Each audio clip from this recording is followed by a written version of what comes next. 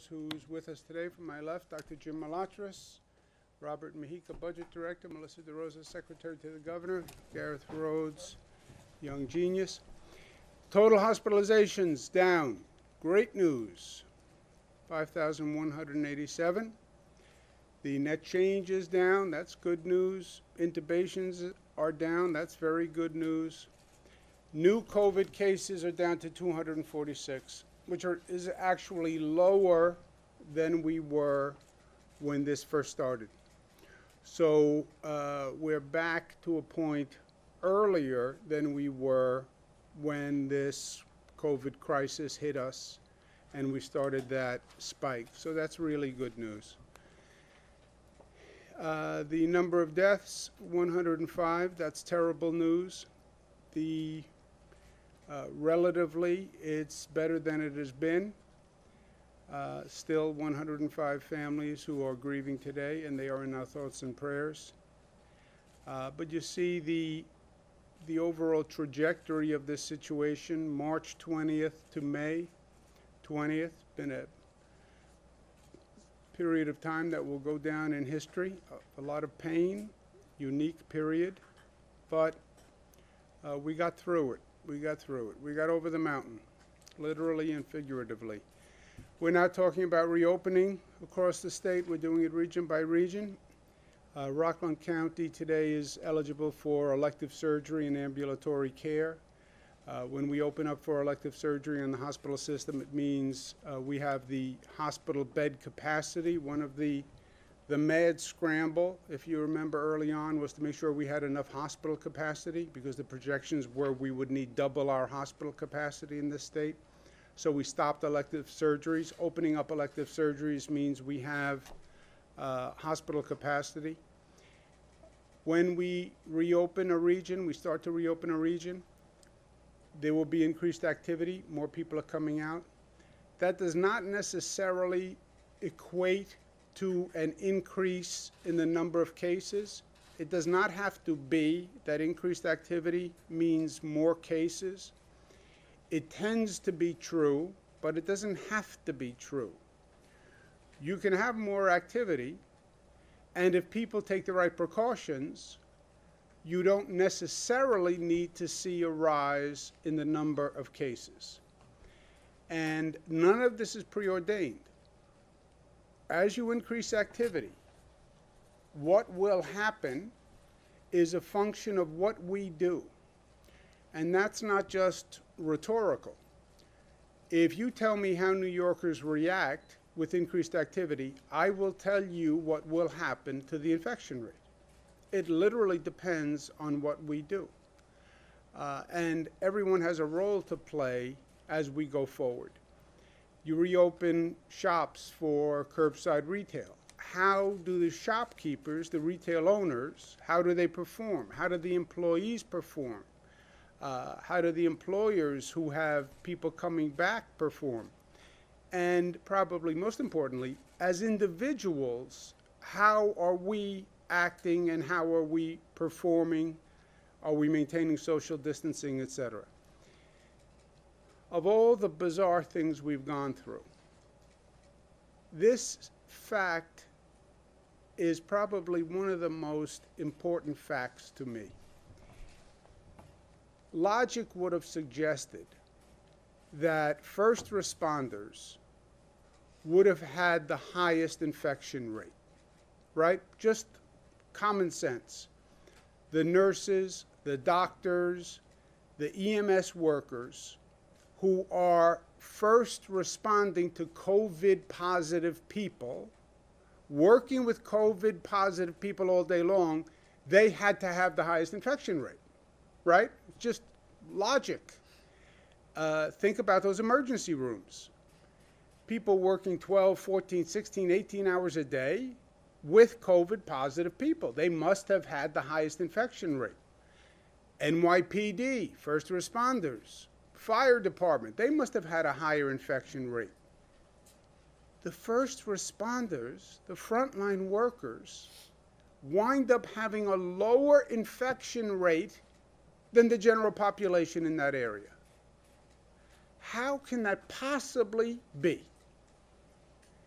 Because the PPE works. Those masks work. We've literally tested all the frontline workers, transit workers. They're driving the buses. They're encountering hundreds of people a day. They're driving the trains, subway system, on stations, in cars. Healthcare workers, nurses, doctors, hospital staff, NYPD, fire department, correction officers in state prisons with a congregate population, state police, office of court administration. They all have a lower percentage than the general population. Now, it's good news for the frontline workers, and we were all worried about what they were doing. But there's a message for all of us, which is that the PPE actually works. The mask is not just a social symbol, right? This is not do it because we're asking you to do it. The surgical mask, this mask is the same thing that is given to the frontline workers. They're not using anything different. If it reduced the infection rate for them, it will reduce the infection rate for you. But you have to wear it. Now, we say that employers must provide this to employees when they go back to work. If they do not get one, employees should call this number and report an employer who is not operating with the right precautions. Also, we're starting our tracing operation, and this is totally new. A person who tests positive, the tracers will then contact that person and ask who they may have exposed. And you could get a phone call following up on this tracing information, saying you were with John Smith last night. John Smith is now positive. You may want to be tested. On your telephone, if you have one of the new fancy phones, which I do not, it will come up NYS contact tracing. You should answer that call. It's not a hoax. It's not a scam. It's not a fraud. That is an official message saying New York State contact tracing is calling. So if you get that message, take that phone call. It's for your health. It's for your family's health. Small businesses are struggling. The numbers of small businesses that they're projecting may not come back are really staggering. We're trying to do everything we can on a state level. I hope the federal government passes an additional small business relief program. But we are extending the sales tax filing. We extended it from March 20th to May 19th. We're now going to extend it to June 22nd. We understand that they have financial issues, obviously. So the state is doing everything that they can. On schools, we adopted a statewide policy for our schools. May 1st, we announced K-12 and college would be closed for the rest of the academic year. Schools obviously pose risks. They're places of gathering. They're on buses. They're in classrooms. How do you reduce density in a classroom? How do you reduce density in a cafeteria, on a school bus, etc.? How do you get children to wear masks? And we have another development that we're tracking, which is the COVID-related child illness. Ms. Russo's done great work on this. I believe, and I've said this from the start, this did not present as a COVID situation because it's not respiratory. And we were told early on that children are not affected by COVID, and that was one of the pieces of news that actually reduced anxiety early on. We're now starting to see that children who test positive for COVID or test positive for COVID antibodies are developing these inflammatory symptoms.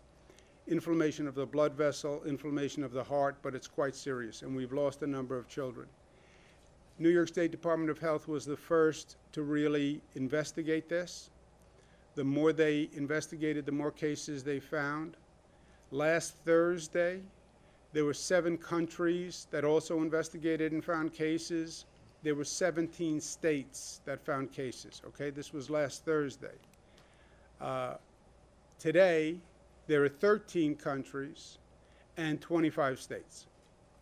This is one of those situations where the more they look, I believe the more they're going to find.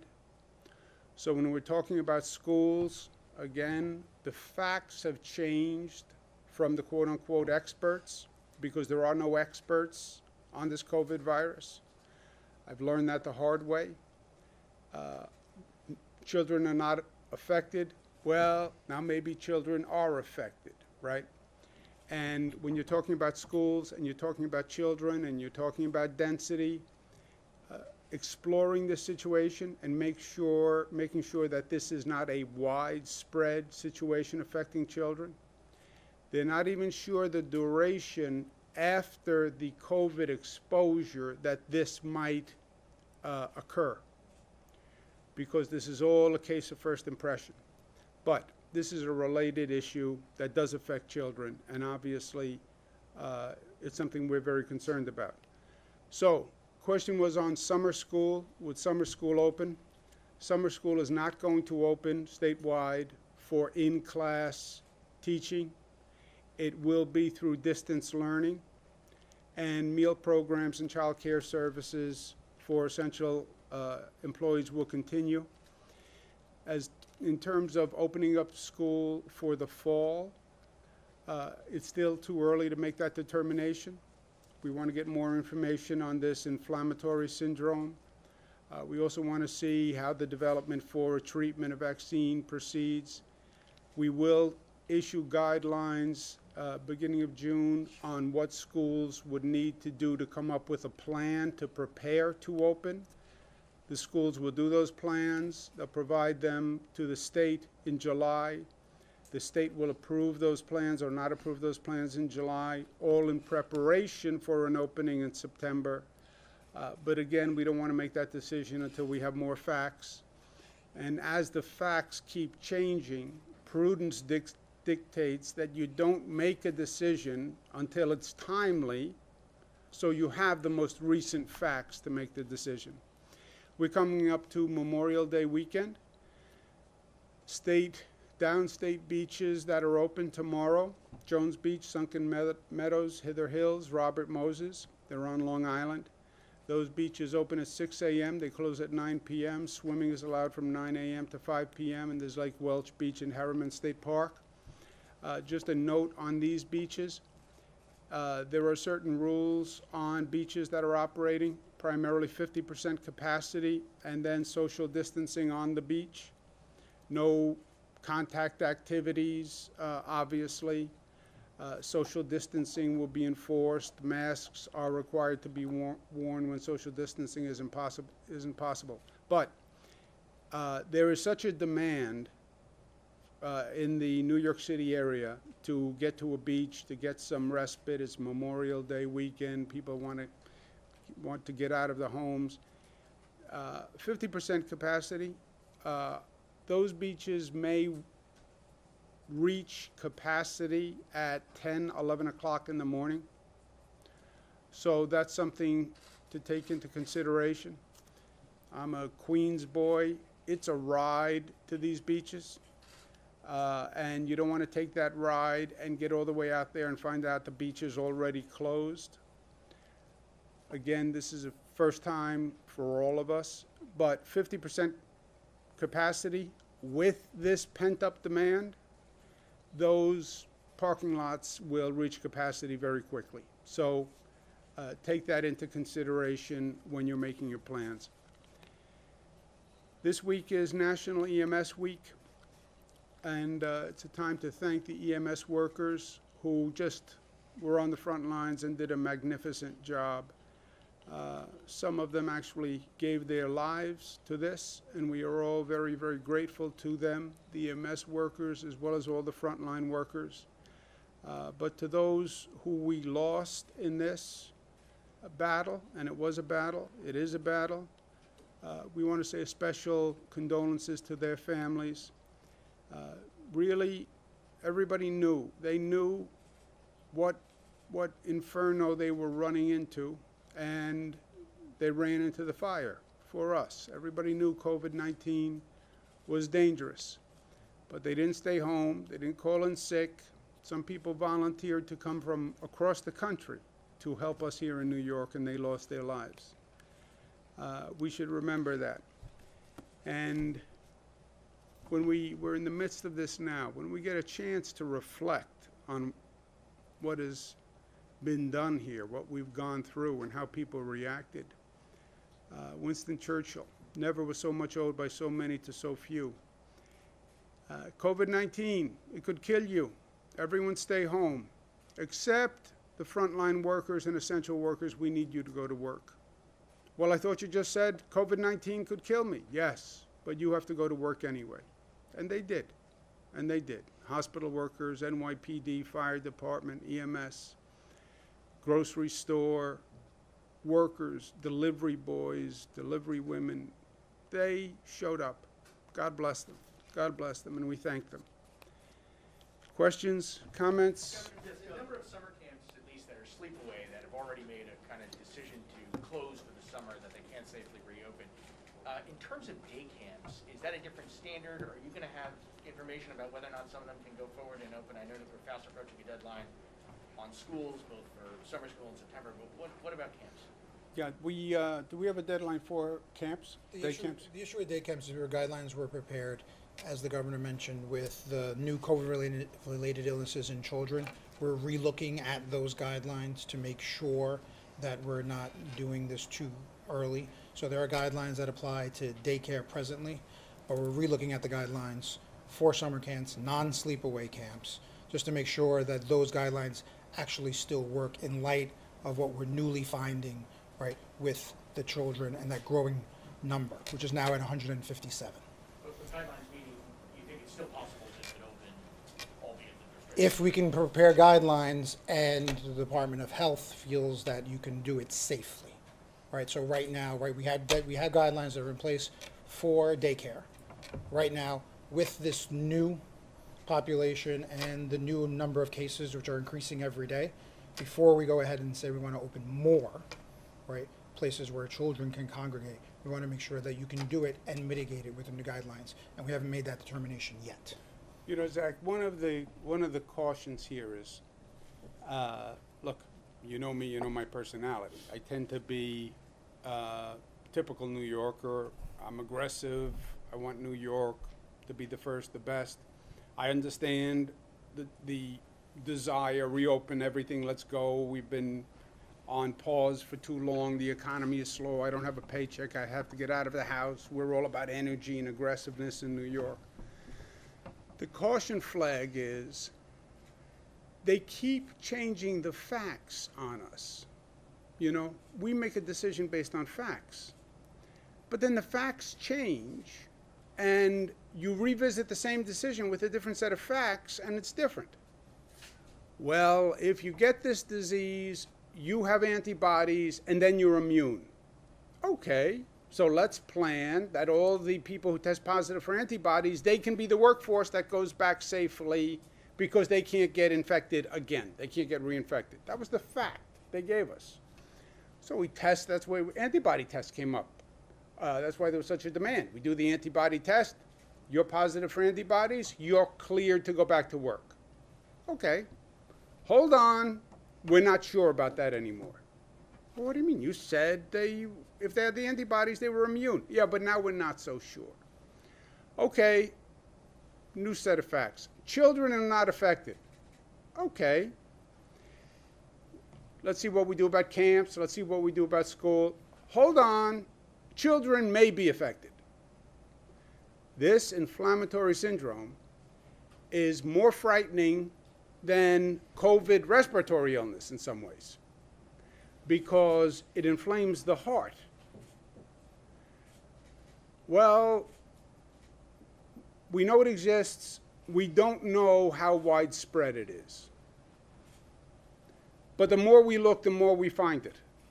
And in 1 week, we double the number of countries who now found it, and we double the number of states. What do you do about summer camps? I say, have the same conversation with our health experts. I say, let's put it this way. I want to send my children to day camp. Should I send my children to day camp? Is it safe?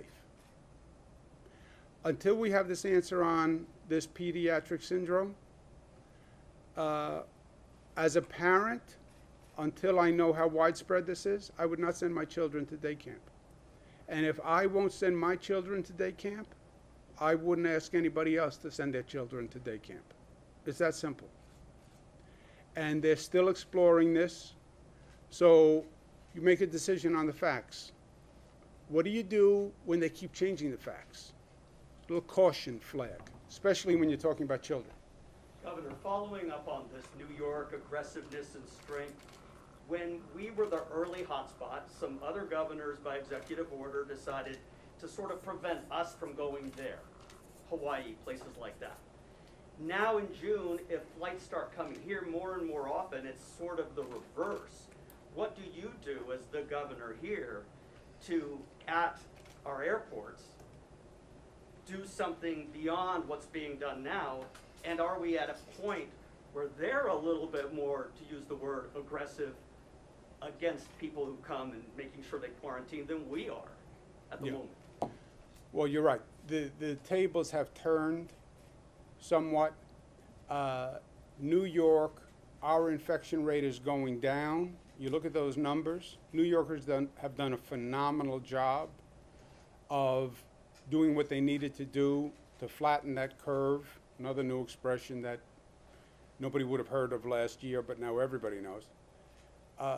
And the infection rate in New York is coming down. The infection rate in the rest of the nation is going up. You have some states that have more cases than they've ever had right now. We are watching it. The ability of a state, we don't do Customs and Border Patrol. That is basically a federal obligation and a federal duty and a federal role. They do all the clearances of people coming in at airports. We administratively operate the airport through the Port Authority, but it's federal law and federal agents that can stop people from coming in, that can quarantine at an airport. It's questionable about what the state's role is, but it's something we're watching. Taking temperatures of people coming in, asking questions of people coming in is something we're considering. Would you say it's it's unacceptable, the feds are letting us down, so I have to step in? Could that happen at some point? Yeah, it raises legal questions and policy questions, but it is something we're watching. Governor, A new model from Columbia University suggests that fewer than 4,300 people could have died in the New York metro area had the state implemented its stay-at-home order earlier on March 8th. Mayor de Blasio said today, "I wish we had known more because we would have been able to do more." I'm wondering if you think the state could have and should have acted earlier in implementing its stay-at-home order. Yeah, I think it's, frankly, the situation is worse than the story suggests. We may lose 100,000 people in this country to COVID. If this country knew more and knew it earlier, I think we could have saved many, many more lives. I mean, when you think about it in retrospect, the virus is in China November and December. Everybody knows that. We do a China travel ban February 1. President did it. And some people said at that time he was criticized that it was too early. We do a European travel ban March 16th. Okay? By the time you get to March 16th, it starts in China November, December. You then have January, February, March. We now know the virus left China, got on a plane, and went to Europe. And From Europe, the virus got on a plane and came to the United States and came to New York. January, February, March 16th, European travel ban, 3 million Europeans traveled to New York State. 3 million. If you knew that the virus left China November, December, and went to Europe, you would have done a European travel ban December 31. China travel ban December 31. How many lives could you have saved? So I think it's actually, when you start to do Monday morning quarterbacking, I think it goes back before that. New York Times doesn't call for a close down until March 24th. Think about it. March 24th. Forget March 24th. Should have been December 31st. But who knew the virus left China? Who knew the virus went to Europe? Who knew the virus was already here? January, February, March. Now, who should have known? It's above my pay grade as governor of one state. But what federal agency, what international health organization, I don't know. It's not what I do. It's not my responsibility. But somebody has to answer that question. November, December, it's in January in China. Everybody says it's coming from China, it's coming from China, it's coming from China. It came from China. It left China. What do you think, it was going to sit in China and wait for you to get there? No. It traveled like everybody else traveled. We all talk about mobility, etc. November, December in China. We don't act until March? Zach? Governor, state lawmakers are reconvening next week. Are there any issues that you would want them to address, and have you been involved in any discussions with the legislative leaders on what can still be done in the upcoming weeks and months? I talk to the legislative leaders on every significant thing I do with executive order, so I've been talking to them all along. I understand, the legislators have been working very hard. They're in touch with people on their district. People think, well, they're not in Albany, they're not working. No, they're working. I think they're working harder than they've ever worked, by the way, because the demands in the district are very high. But they've been involved with everything we're doing, and whatever they plan to do, we'll talk about. But any thoughts on what could still be done through the legislature for the rest of the year? Well, look, you're in the middle of a situation that no one has ever seen before. So the range of what you could do is almost limitless. The question is, what do you want to do and what can you do, right? We're waiting for Washington to act. We're desperate for Washington's action. If Washington does not provide federal relief, because we have such a big deficit, I want to make sure New Yorkers know what will happen. Washington's far away. What difference does it really make? It's all politics. This legislation makes a difference.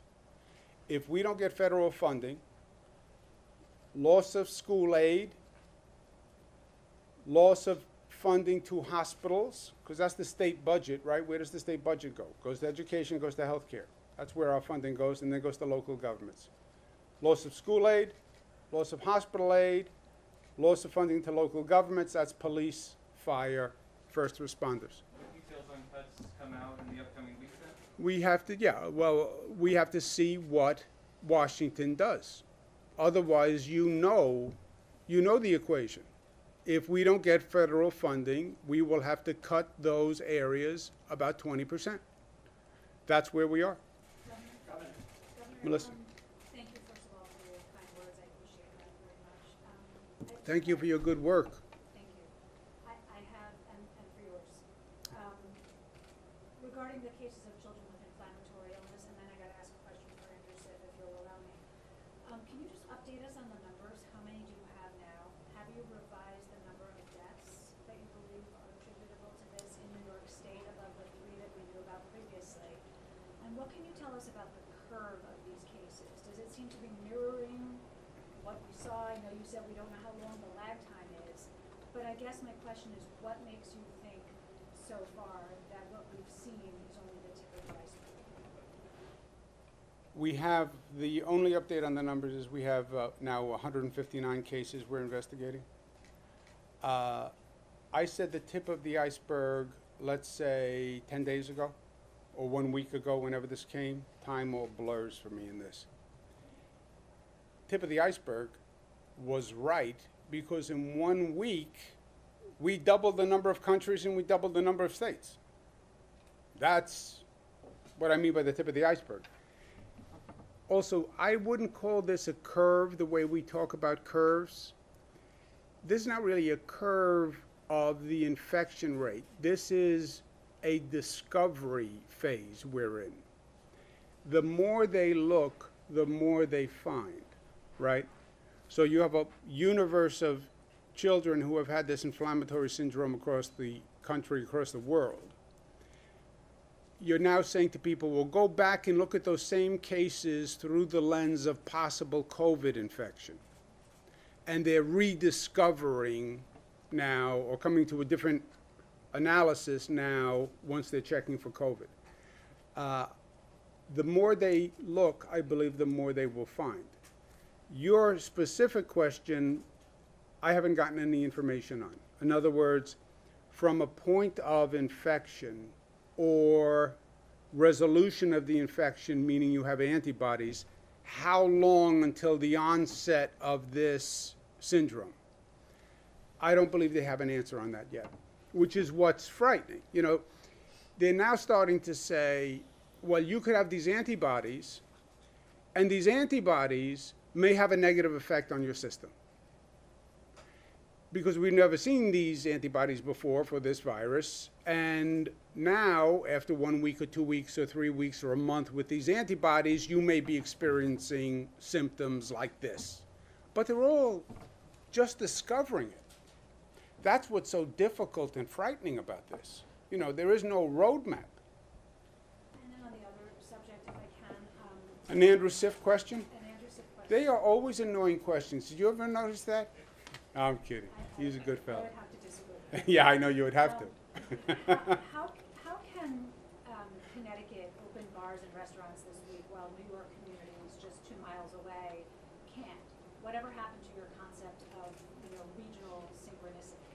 Yeah, we are coordinating with all the regions. We said from day one, coordination does not mean, and collaboration does not mean uniformity. There won't be uniformity because you have areas of different density. You have areas with different infection rate. You know, we don't have uniformity across our own state. New York City is one situation, Long Island is another situation, Westchester is another situation. Upstate, we're already reopening. So it's not uniformity, it's collaboration, because what we do in Albany might affect the Mid-Hudson, might affect what they do in Jersey, might affect what Connecticut does, might affect. So it's the collaboration, and that has been going well. But Connecticut has a different situation than we have here in terms of density, numbers, infection rate, hospitalization rate. Their reality is a different reality. Governor, when it came to shutting down, shut down the schools, it seemed the city and the state were on different pages. That seems to be the case now with reopening. Why is it so difficult to get on the same page? And how do you bring clarity to New Yorkers about reopening? Yeah, I don't think we're on a different page at all on schools and reopening. My position is, I don't have a position. I don't know whether or not they should reopen yet. We're getting more information, we're getting more data, and we'll make a decision on the full reopening in a timely way. We're telling them, go ahead, do your plans, tell me how you would take a classroom, reduce the density, tell me how you would reduce density on a school bus, tell me how you would reduce density in a cafeteria setting, etc. Give us those plans by July, and then we have to make a decision about September. But I don't think there's a difference of opinion or position between the state and the city. Are you aware of that? No, we speak to the city 17 times a day. We've been in lockstep on everything. The indicators that they laid out initially line up almost identically with our indicators. And you know, we did the religious ceremonies decision. It was something that they agreed with on beaches. We wanted to take into account the local situations, and that was something that I know Mayor de Blasio supported. And so we've been operating in lockstep with the city. Sometimes the messaging seems a little different. Well, forget the city. I can tell you this. There are 700 school districts in the state. I closed down, this is a decision we do statewide. I closed down all schools. When I closed down all the schools of the 700 school districts, if you were to have polled them or taken a vote, 550 of them would have disagreed with what I was doing. In retrospect, it turned out right. But if you asked all those 700, of those 700, the overwhelming majority were against the close down. Now, they have a different, frankly, set of concerns than I do. You're operating a school district. You're going to then go to a remote system. This is a major transformation. How do I do it? But you have 700 school districts. Nobody's been here before. Yeah, you're going to have 700 different opinions. But you have one decision maker. But you have 700 different opinions. Thank you, Governor. My question is again about this inflammatory syndrome that is impacting kids. You mentioned oftentimes that you struck a partnership with the Rockefeller University and the New York City Genome Center. Could you please elaborate on what the goal of that partnership is and if they have any findings so far or if it's too early? And also if you can talk about, initially I think you said it was affecting children of all races, but then the doctors discovered that there's a pattern and it's affecting more minority children. Yeah, I can get you the breakdown of the number of children. The work with Rockefeller and the Genome Center is they're trying to figure out why these children. Is there something in their DNA code? Is there some common denominator among these children? Why are these children affected when other children aren't infected? That's basically what they're trying to find out. There hasn't been any recent development of any significance. This kind of research tends to be time intensive, but they're trying to figure out what it is and why is it, and are certain children more at risk, because the initial finding is so broad. It goes from less than 1 year old, a child less than 1 year old, to 18, 19, 21 years old. That's a big range, male, female. Now it's countries all across the globe. So they're trying to they're trying to narrow the universe to see if there's some common linkage, genetic or otherwise, among these children. But they haven't found anything yet. I can get you the most recent breakdown of the cases that we have in New York. We can get you that today. Last question? So I just wanted to ask on the premise of reopening. So New York City food lines are growing, businesses are shutting up, and Mayor de Blasio is saying that we have to reopen by early to mid-June.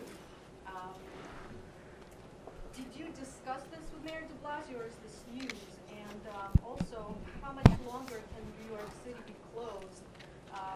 Just, considering the dire situation, financial situation for many people. Yeah, look, it's a very, very difficult place to be, right? You have financial stress, you have personal stress. On the other hand, you have the possibility of hospitalization or death, right? So there is no good choice here. And we want to find the route that gets us between the two. We don't want financial ruin, but we don't want death either, right? So that's the balance we're trying to find. Well, how do you find that balance? You do it on the science, and you do it on the data, and you do it on the numbers. What's the infection rate? What's the hospitalization rate? What's the death rate? And find that path through the middle using the data. And we have the best scientific thinking and the best data analysis, and we have a set of 7 criteria that just measure the infection rate and the spread, again, which is determined by how people act. That's why when you have these gatherings at parks or at bars and nobody's wearing a mask, you know, we have nobody to blame but the person in the mirror, right? It's our actions that are creating the infections. But we have those mathematical metrics, and they guide the reopening for New York City, like they do for Nassau and Suffolk and Westchester and Buffalo and Rochester. Same numbers, same metrics all across the state. It's just how that locality fits with those metrics. And you can't do it by time. If you make those numbers tomorrow, you open tomorrow. If you make them in a month, then you reopen in a month. But you don't reopen until you can reopen safely. Because the last thing we want is to go back where we were on the other side of the mountain, right? We saw the spike. We then saw a very slow decline that took a lot of pain and a lot of time. We don't want to make a mistake now and go back to a spike. That would be the worst case scenario. And if I could just add, I don't believe that that's what Mayor de Blasio said. I believe what Mayor de Blasio said is, it looks like we're on track for June based on the metrics, with a big asterisk for what happens between now and then. And again, we are on the exact same page with them. Based on the metrics, that is what it looks like. Thank you, guys. Yes, he said we all have the same numbers and the same criteria. The only question is when we hit those numbers, and that comes down to what people do. So I'm watching Zach Fink. I'll see you guys. Thank you.